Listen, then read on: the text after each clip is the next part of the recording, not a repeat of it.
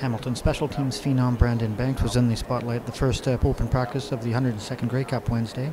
He scored 2 punt returns in the Eastern Final, which earned him high praise from his coach. Well, when he's back there, every time he gets his ball in his hands, it's an opportunity to score. And the other one was actually off of a punt block that we turned into a return when we didn't get the block. So, he's a rare talent, and I'm, just blessed to have an opportunity to be around him. His teammates were also impressed. It's great having a little guy like that. He's so speedy, so capable, and he brings something to our return game that's very special and very dangerous. For Banks himself, it's all about his teammates and the preparation.